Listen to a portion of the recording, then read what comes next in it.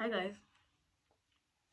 So today I'm gonna be like telling you my story, and please, like, whatever you do, like whatever happens, don't write sad messages like, oh, I'm so sorry. Just listen, and you know, just if you maybe write a love yeah, or something, but don't write like encouraging statements. You know, like I'm good.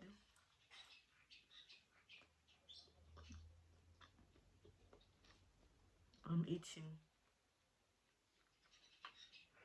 How good can good kids when you have food? You know, so it's gonna be a sad story for someone, but not for me, you know, even though it's my story. Nice. Anyway, on the 10th of January, for those who don't know what I do, I'm a teacher by calling. I don't like it, but I've been called into it, so I do it with a passion.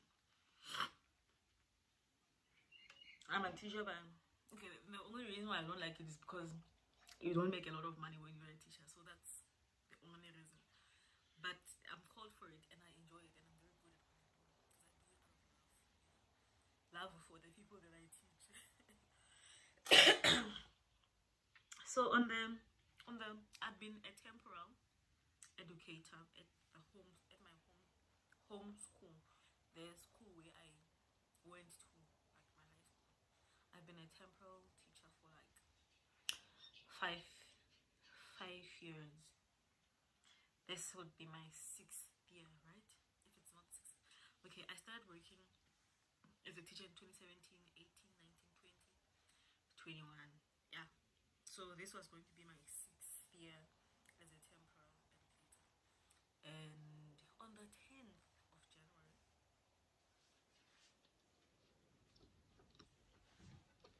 I'm really hungry. Sorry. Let's just pretend it's a mukbang. On the 10th of January, I was called into like the big office, and I remember that they were wearing like a black shirt. So when I got to the big office, I was told, finally, you've been absolved and you're going to be a permanent educator.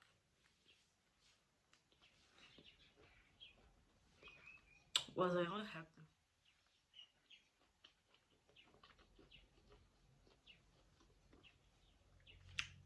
And then I should bring my CV the following day.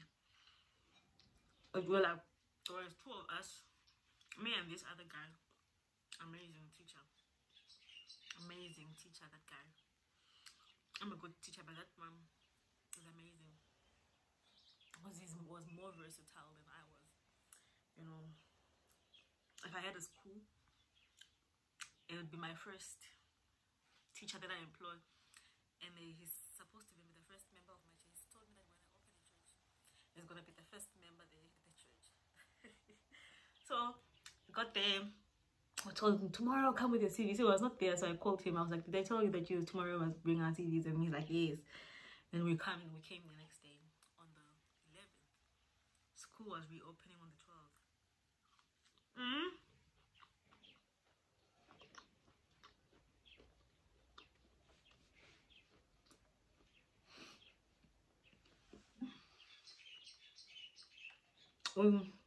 About around 10,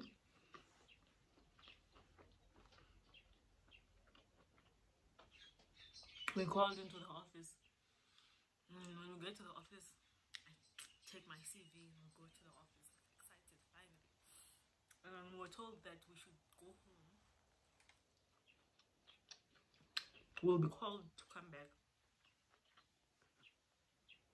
you know, when everything is sorted and the letter for us to be permanent has been sent, and we'll come back when everything has been sorted.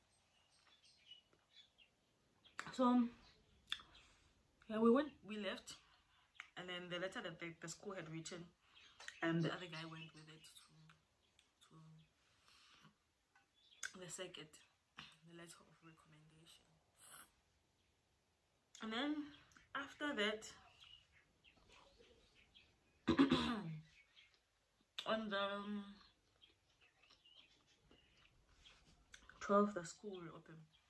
And we were told it's not going to take long. It's going to take at least a week, at most 2 weeks, which means you're going to get to come back to work the following week. And you know, I was like full of faith and fire. I was like, I know the infinite spirit of God is never too late, it's always on time. And he's gonna make a way for me. Infinite intelligence, open way. You know, those kind of declarations. Like I was confident in God that he's gonna make a way, you know, because there was like a little hope. So like I was confident in him that, you know, he's not gonna let me down. The first week, confident in God. Wow, my God, it's never too late, always on time. Second week passes. How frustrating just sitting at home and doing nothing is, you know, but I had hope, and then I was like still on fire. I'm like, faithful, God will do it. 2 weeks passes. The guy I was waiting with, it was kind of like easier because it was 2 of us. Got a job somewhere else, he got hired, and he started on the 1st of February. Today the 9th, right? It's the 9th. And now I'm alone, you know, in this waiting game. 1st of February, 2nd, nothing, no call, no nothing. Becomes interesting. You know, as time goes by, and then, you know, you get to a point where it doesn't look like there's hope.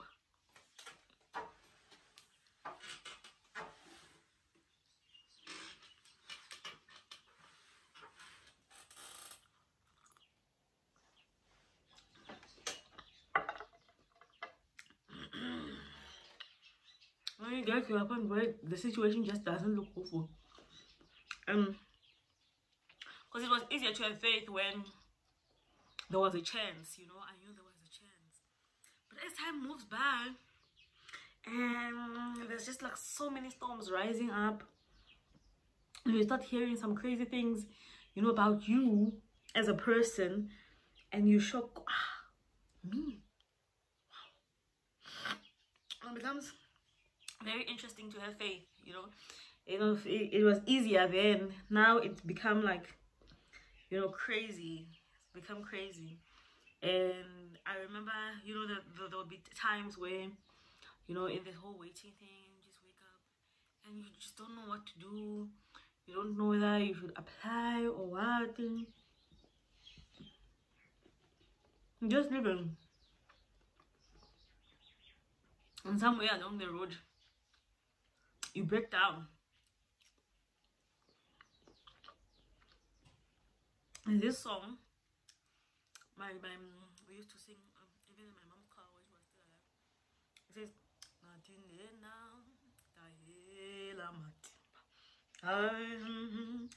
Nashona Takarala Kelela Uyakuma Matimbala Mansha. I will feel sometimes, you know, I'm at that level where I would run out of strength and I'm like, faith in God. I'm 30 years old. I don't want to be in that spot where I rely on my dad again. Now that would be a disaster. What? you know. But in all things, you know what, listening to Florence Shin really helps me a lot in terms of me regaining my faith, you know, because every time I finish listening to her, I feel like I can do it. I can do this. I got this, you know. And I'm at that point where I'm like, if I die, I die. I die in the faith, you know. And I know that God will make a way. He will make a way. His ways are not my ways. He has ways that I know not of, you know. And it doesn't matter how like crooked it looks. When I posted the video that the on Monday, the motivational video about, oh, when a storm comes, you must be strong. It was kind of like, you know, I was at that level of saying, you know, I'm strong, you know, but I didn't realize the kind of waves that I was going to face a few days after that. And a scripture that I thought I needed to share with people, I realized that scripture was for me, and it's time for me to practice what I preach, you know. So you guys must be careful what we preach, because now it's my time in the midst of some crazy storms to practice what I preach, and you know, to have this huge faith in God. Hmm?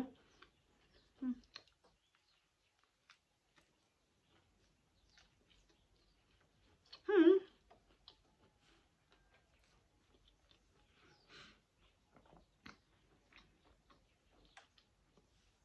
Today is day what?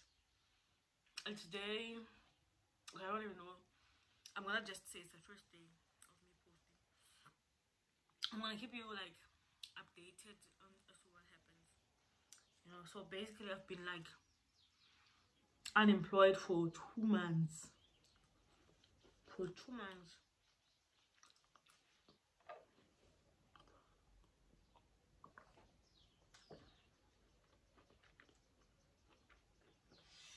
My gosh. You guys can tell that this is a new cup. I'm always buying cups because Levi always finds a way to break the cups. So I'm always buying new cups. So yes, it's a new cup, and yes, it's been washed. You know, the label's just not been removed. Let me just try and remove that.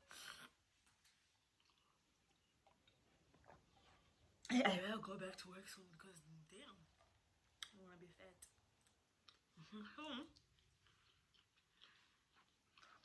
I've been unemployed for 2 months.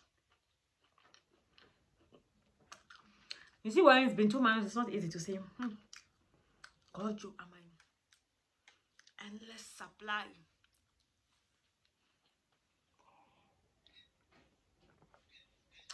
Well, today I feel so encouraged. I know that God will make a way. I'm sure of it. The Bible says now faith. Now faith is. I want you to follow up on this video so that when I enter into my breakthrough, you guys can also share the moment and the experience with me. I know really, you know, a lot of people are not gonna like, you know, be interested in this kind of content, but this is real. This is real life, and it's as real as it gets, you know. So yeah, I'm gonna be posting and keeping you updated. Ma? Então, os negócios.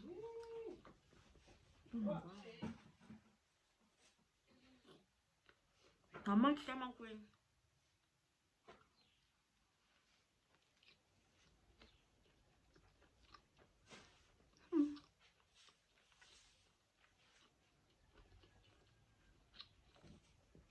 I trust in God.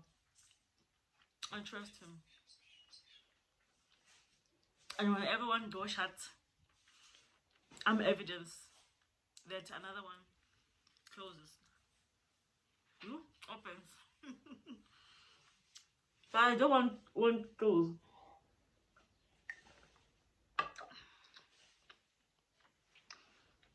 God says, I place an open door in front of you. And I believe that this door is nailed back.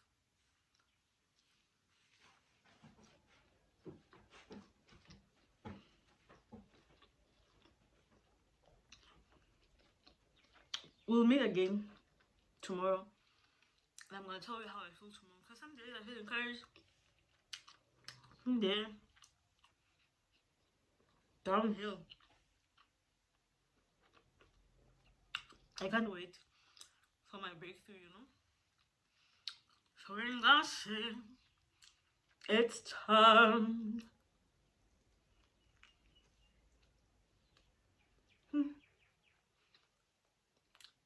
subscribe.